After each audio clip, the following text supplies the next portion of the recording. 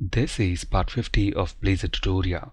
In this video, we'll discuss the performance aspect of cascading values. If we take a look at the example we've been working with, we are cascading two values, style and border style, to demonstrate something called active monitoring and performance aspect of cascading values. Let me add another property, counter. This is an integer property and initialized with a value of 0. Let me add a private method as well, increment counter. Every time this method is called, the counter value is increased by 1.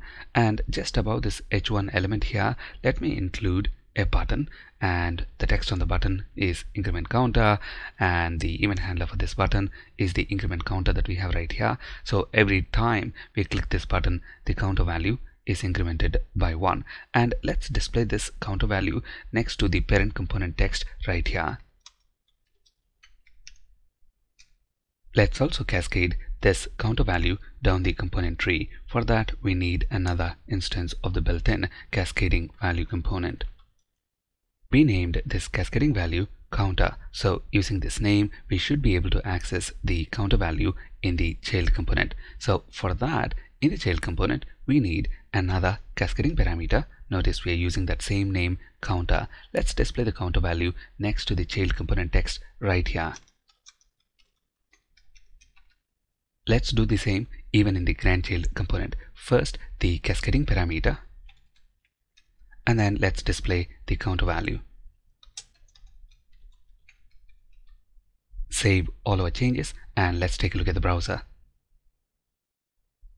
On the initial page load, the counter value is 0, and every time we click this button, the counter value is incremented and the updated value is reflected across all the three components. Now, the built-in cascading value component has a boolean property called IsFixed, and the default value of this property is false. Let me set this to true and see the behavior we get. The initial counter value is 0, and every time we click this button, notice the counter value is incremented in the parent component, but the child and grandchild components are not updated. Why is that? Well, that's because when we set this IsFixed property to true, we're basically telling this counter cascading value is fixed. So Blazor is going to effectively turn off monitoring this cascading value for changes. Even if it is changed in the parent component, it is not going to cascade that change down the component tree. And that is the reason we don't see the value updated both in child and grandchild components. For this example, setting this IsFixed property to true does not make sense, because when the value changes, we want both the child and grandchild components to be updated. So let's change it to its default value, false. The other two cascading values, that is style and border style, are initially set by the parent component and they never change. So from performance standpoint, it makes sense to turn off active monitoring. So let's set IsFixed to true. The default value of this property is false. This means the value that is cascaded down the component tree is constantly monitored by Blazor. When the cascaded value changes, all the components in the entire component tree that use the cascaded value are automatically updated. We have seen this in action just now.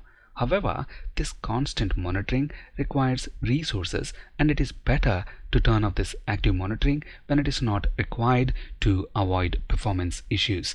That's it in this video. Thank you for listening.